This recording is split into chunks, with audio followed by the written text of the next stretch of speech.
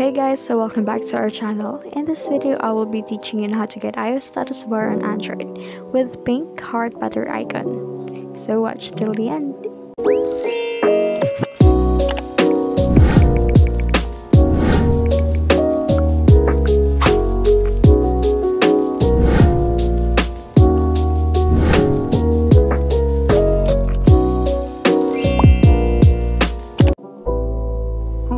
So this is my original Android status bar.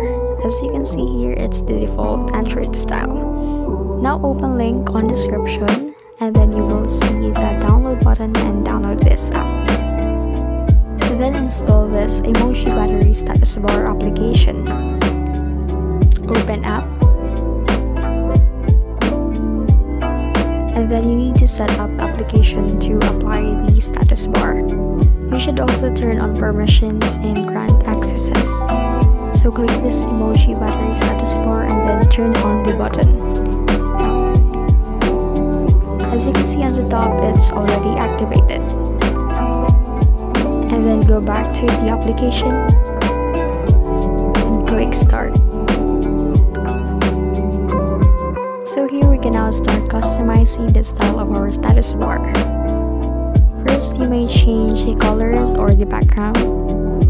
Then you can also adjust the height of your status bar. You can also select which heart icon battery style you want to use. All of these are free to use and you may change it frequently as much as you want. You may also want to turn this emoji off, the one that is near the notch and the time. Or you may just want to change the style of the emoji emoticons.